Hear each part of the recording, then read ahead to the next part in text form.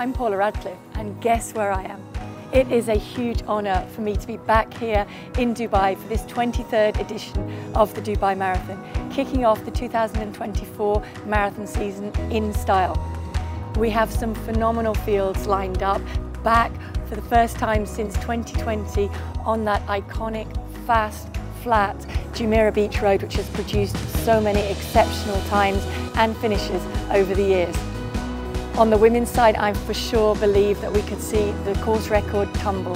We have returning defending champion Dera Dida up against second place from last year, Ruti Aga, renewing that rivalry with others thrown into the mix. And on the men's side, an extremely deep field, a lot riding on this race. There are Olympic places up for grabs. People want to come out and race very quickly and to be able to set their stall out early in this Olympic year, and I think that we can see another course record tumble for sure on the men's side, maybe even faster than that. We are, of course, in the United Arab Emirates, Dubai, perhaps the most famous of the Emirates in many respects for a sporting profile. In any case, Paula Radcliffe and myself, Tim Hutchings, will be with you for these next several hours covering the elite races here in the capital of Dubai, Dubai City itself. And Paula beside me, looking forward to fabulous fast racing at the front end of these elite races, which get underway in about 14 minutes time on the hour at 6 AM local time, Paula. Exactly, and really looking forward to this 23rd edition of the Dubai Marathon with some stunning fields assembled and ready to kick off this 2024 marathon season, building towards that all-important Olympic marathon in Paris. Well, it's just before 10 to 6 in the morning here in Dubai. It's still dark, the sun is not up yet, but it's a beautiful morning. It's pretty still. The temperature is around 18 degrees centigrade. Paula telling me here that the humidity, though, is quite high at about 80%, and that is perhaps the biggest concern for the athletes, not the temperature, which we believe will stay around 18, 19 degrees for the next couple of hours, Paula. Absolutely. The humidity is currently at 80%. That's going to be the highest. It will start to drop off as the sun starts to rise, and the dew point is around 14 degrees, which is that all-important factor. It makes it harder the closer the actual temperature is to the dew point. Well, let's have a look at the schedule. There it is. The wheelchair athletes get underway in about 6 or 7 minutes' time. The marathon elite race is underway at 6 o'clock on the hour in about 11 or 12 minutes' time. Men and women running together. Dubai Marathon is one of the part sport history in Dubai. From beginning until now, we are looking for, all of us, we are looking for to have one of the good marathon in the world. I'm from the United States, Detroit, Michigan to be exact, and I come to Dubai just to run this marathon. Hi, I'm Aura from Finland. I live here in Dubai and I'm so excited to run the Dubai Marathon. This first time and enjoyed the Dubai Marathon. I'm so excited. Dubai Marathon! It's truly fantastic that we're back in Sakim for the start and finish of this edition of the Dubai Marathon. We're back to the familiar course that we've had in previous years. After last year, which was fast and we saw great racing, but here we know we're going to be out along those familiar fast, flat sections, out and back sections too, like the Jumeirah Beach Road, for example. And the surface here is really good, really steady surface. The athletes like this to get a nice rhythm going and to be able to maintain that quick tempo that might take them down towards course records. Absolutely dead flat, very, very high caliber surface. Apparently Haile Gebrselassie, when he raced here a few times, and won 2 or 3 times, said he'd never run on such a good quality road surface. Well, the wheelchair race, that's due off in about 2 or 3 minutes time at 5:55. There we see a start list, and Gert Schippers, he's a former actual para-triathlete, suffered a spinal cord injury in a flying accident in 2004, and since then worked his way up to silver in the 2016 Paralympic Games, and then also notable Badir Al Husani from the United Arab Emirates there. The rest of the male racers coming from China, and indeed our only female wheelchair racer, Tian Yahuan from China. She's 25 years old. It is a day when we are expecting very, very fast racing. Conditions are good. This is the return to this course for the first time in 4 years. Last year, the course was down at Expo City. we're familiar with very, very fast times on this course from all categories. Well, the wheelchair races get underway, just 6 athletes in that event. It is an ideal circuit for the wheelchair races.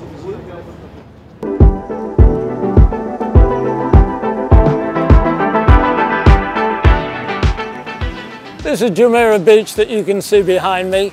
It's a rather windy Jumeirah Beach today, and we're certainly hoping it's not going to be like that on Sunday for the Dubai Marathon 2024. But we're back on the Jumeirah Beach course after 4 years, and that is the fast, flat, tried and tested course, which has produced course records of just over 2 hours and 3 minutes in the men and 2 hours 17:08 in the women. Olympic year is always special. Now this year in particular, Paris 2024 in the French capital in midsummer is going to be extra special because it's 40 years since the women's marathon was added to the Olympic program back in Los Angeles 1984. Now in those days the women's world record was just over 2 hours and 24 minutes. Today it is an unbelievable 2 hours 11 minutes and 53 seconds set by Tigist Assefa of Ethiopia in the Chicago Marathon about 3 months ago. Now one of the reasons she ran so fast is because of this, or rather something like this. Now this is the down market version of the super shoe. I can't quite afford the real one. Now the top of the line has got a carbon fiber in this midsole. But this one has got a plasticated one, but it still gives extra propulsion, which is why we're hoping for a new course record in the 2024 Dubai Marathon. The elite athletes, as there you can see behind the line, getting ready, stripped down and ready for kickoff, so to speak. It's a couple of minutes to 6. There's a glimpse of the best of the men's race. It is a top field. There are 11 men who have run under 2:08. We are looking today for everything. We're going to be greedy. We're looking for great racing, and we're looking for very fast times. That's the full pack for any race director. I think so. I mean, it did produce the first 7 men under 2:05 in 2018, and we've seen since then the effect of the shoes on the times in the races as we look up the lineup for the women's race. Yeah, Ruti Aga the fastest in the race, but funnily enough, Dira Dida is the defending champion. She came here last year and won in 2:21.11, won by 13 seconds. It is going to be very, very fast indeed, this race, as the athletes are under starters' orders now. So great that the Dubai Marathon of 2024 kicks off the road racing season in this Olympic year. On your mark. Well, we're just waiting for the absolute all clear. Away they go then. We are underway and racing in Dubai. Elite athletes, all the very best. There are pacemakers, of course. Glorious view of the city of Dubai with the sun due up very, very shortly. But that is the night scene. It's not dissimilar to the one we get from the Athletes Hotel, a quite fantastic hotel. As we see the leader in the wheelchair race. And that is Gert Schippers, who is leading and seems to have built up very substantial lead. Go back to the elite women now, and just to clarify, I was talking to you about the pacemakers of the men's race, but Paula, 2:17 the pacemakers are going out for this this elite women's race. That is the target. Yeah, and I think the target undoubtedly there, the course record held by Ruth Chepngetich at 2:17.08. We have set off a little bit outside what we were hoping. I mean, 2:58 is 2:05 pace, 2:58 per kilometre, and they're averaging something around 3 minutes 3:02. So there's that women's elite pack, and it is a high caliber field. Defending champion Dira Dida in there. Well, the men are at 11:57 at 4K. Add 3 minutes to that, just under 3 minutes, and you're at well, about 15 minutes. So they are going a little bit slower than men than we would have liked. There it is, 2:54, that 4th kilometre for this men's pack. Here we go with the There's first that chip point. 5K mat. They go through in about 14:53 is officially the time there that's come up in the men's race. Here they come towards the turnaround point, the elite men's field. Yes, Kiptu there. The last kilometre, 3 minutes, so still not quite dialed into that sub-2:05 territory. And there is a beautiful shot of the sky starting to lighten behind the athletes, so not too long now before the sun starts to to peek through. It won't really make itself felt though until much later in the race, which is a good thing for these athletes. 32.18 through that 10 kilometers, so perfect timing.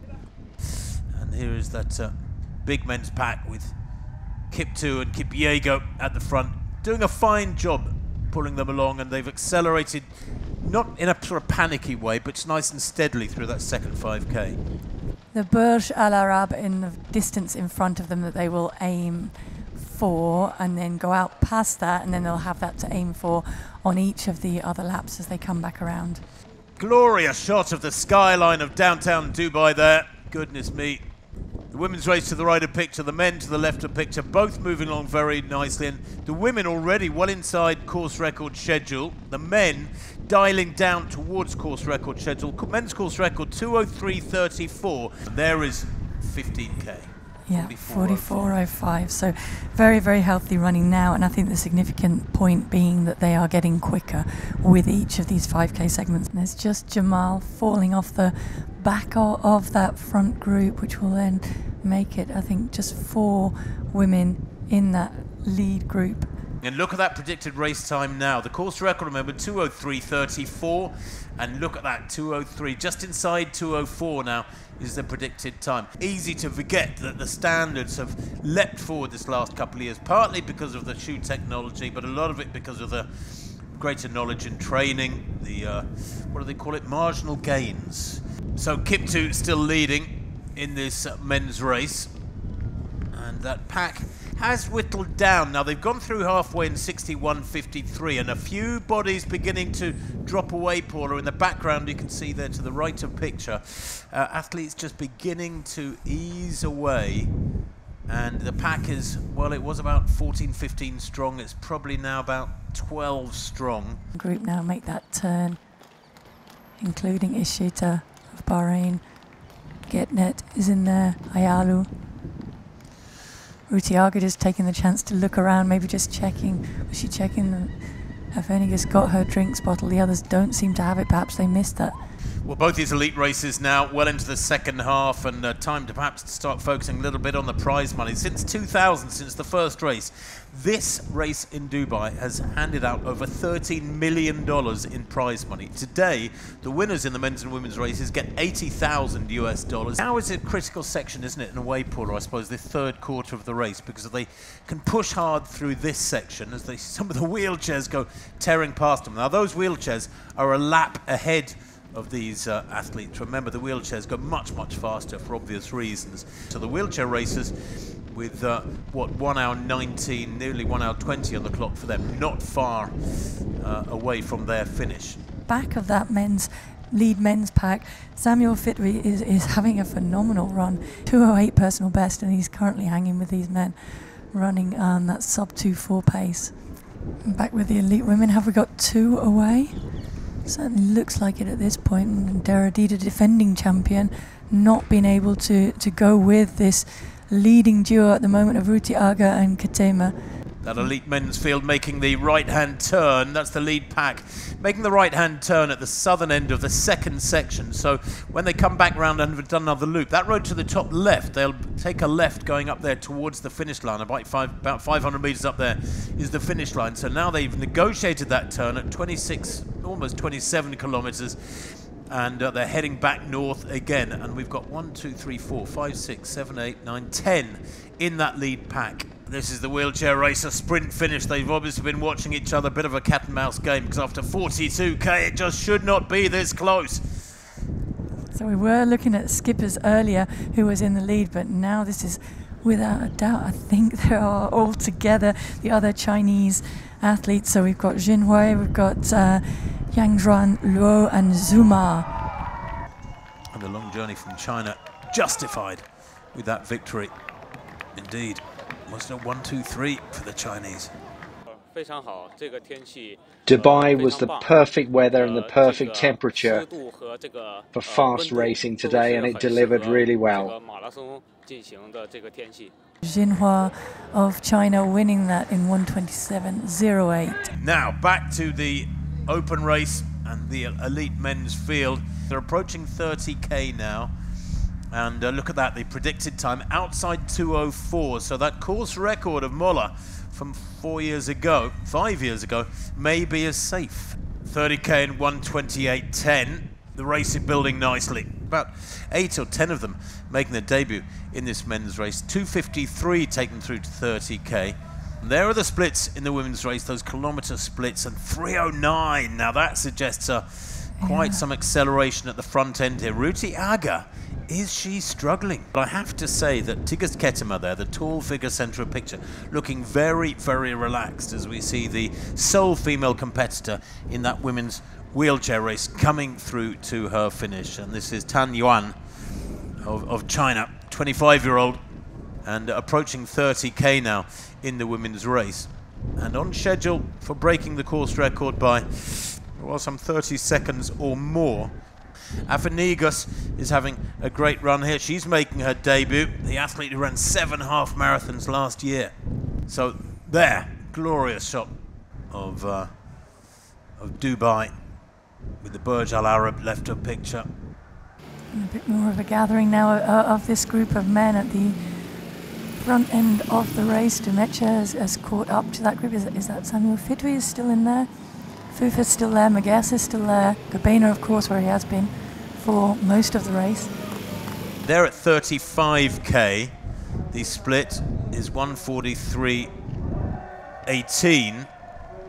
Now, how does that transfer from that 25k split? Well, back to this women's race, and we have got, I think, an individual leader, a breakaway here now from Tigist Ketema. Yes, Ruti Aga struggling back there behind that other pacemaker, The gap is about 30 meters, 35 meters. Looks to be heading for a clocking way below 2:20, and possibly a victory here in Dubai. Gobena, Magessa, Jumeirah, place your bets. The last 2 kilometers, 3 minutes for the 36th, 3:01 for the 37th. They've forgotten the time now, and rightly so. They are racing here in Dubai in this 23rd edition and reaching the real climax of the race. About 5k to go, 4.5k to go. The current leader in the women's race then, Tigist Ketema, 1:51 on the clock. She's heading for a time here, barring disaster, of a long way under 2:20. Back to this men's race though, and we're down to 2 by the looks of things. And it looks to be Jumeirah up against Gobena, Adisu Gobena, making his debut. So we could have double debutante victories here today. Finishing straight is significant. It's a long straight in after you make that turn, that 500 meters. I would have liked to have run over that in the couple of days before the race to be able to know what that closing section was like. The danger, of course, if they start playing cat and mouse too much, is that they do allow Magessa, who's at the back of shot, to get back into the race. There's that 40k drink station, and yeah, Gobena gets his okay. And Jumeirah chooses not to. Here is Magessa. He's back in 3rd place. There's about 1 kilometer to go now here in Dubai 2024. 41.2 kilometers on the clock for the elite men athletes. And the gap is growing now with every stride, and you feel as though in boxing parlance, Lemi Jumeirah now, left of picture, almost out of the picture, has thrown in the towel, or his aides would have done in his corner. And Adisu Gobena, surely, Paulo, now when you get a gap like that and you recognize it, you glance over your shoulder and you think, at last, you get this massive surge of adrenaline. You've got your reward. Yeah, absolutely. And then you make the turn, which he's doing now, making this turn around. So it's about 500 meters to race at this point. This is going to be a magnificent victory from Adisu Gobena Aga, to give him his full name. It's a win, a victory in hand for this athlete, Adisu Gobena. And watch this name, because look at the clock. He's looking strong. He's still looking very in control. No signs of strain. The form for Jumeirah in the background has gone somewhat. He's really struggling as he tries to chase this man down and hang on to 2nd place. But this is going to be a comfortable, dominant run, effectively, in the final stages from Adisu Gobena. Adisu Gobena is the winner of Dubai Marathon 2024 in spectacular style. No wonder he's celebrating as Jumeirah comes through for 2nd place, and 3rd place will coming through. I think this is Magessa coming through. Dejani Magassa, another debutante. Absolutely brilliant running from him. And look at the battle for fourth place. The winner, Gobena, second place, Jumeirah, third, Magassa, and Fufa coming through. And Fitwi is that back in fifth place. Fufa is going to finish fourth place by the smallest of margins, and Fitwi coming through for a brilliant fifth place. That is a personal best by under 2 minutes, I think, for Samuel Fitwi, and stands him in great stead moving forward in Olympic year. Gobena there celebrating with his supporters. Ethiopian flag, the banner being thrown across his back. I can confirm that it was Germany's Samuel Fitwi who came fifth in 2:06.27. That makes him one of the fastest Europeans ever. Well, here is the winning form of Gobena to take that men's title here. And here he is. It was very nice. The pacemaking was very good. It was very fast. He said he's very happy, and he said today is Christmas, Ethiopian Christmas, and it's a double victory for him. Tigist Ketema then comes towards the line. It will be the quickest debut in the history of marathon running. She's going to be just under 2:16, or is she? No, just outside 2:16, I think. It matters not. It's been a brilliant debut from the 25-year-old former middle distance runner. No wonder she kisses the ground here in Dubai. 800-meter bronze medalist becomes the champion in Dubai 2024.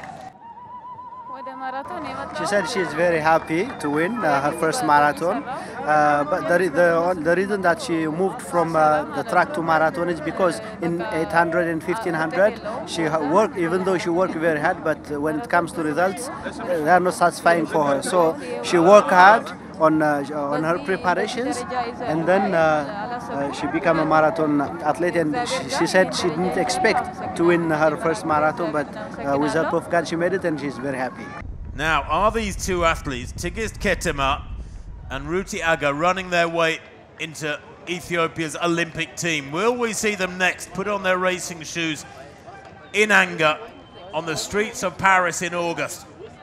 But Ruti Aga here, the fastest in the field, second last year, finishes second in 2024, and her time 2:18.08 or 2:18.09. And Dera Dida, the defending champion when the gun went, she is now last year's champion, coming through for third place. 1, 2, 3 for Ethiopia in the women's race. Well, what a special day of racing it has been today.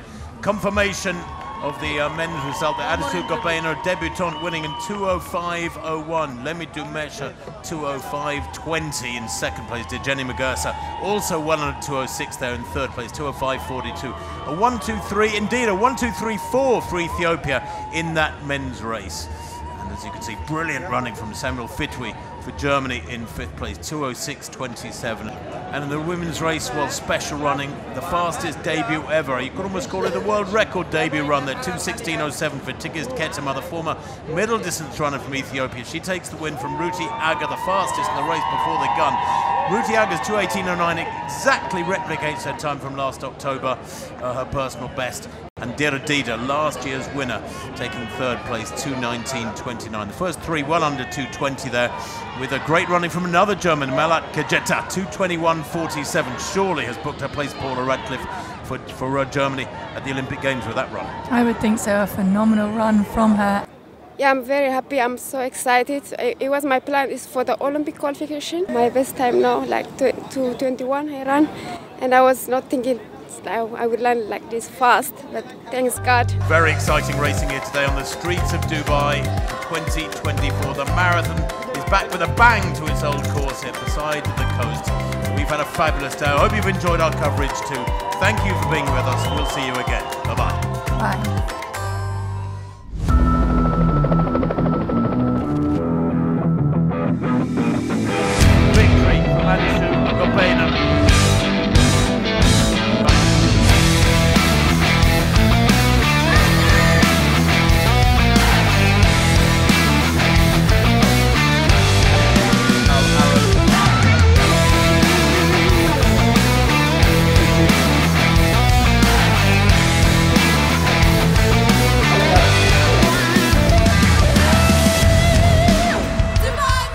a wonderful experience. Good vibe. I feel great.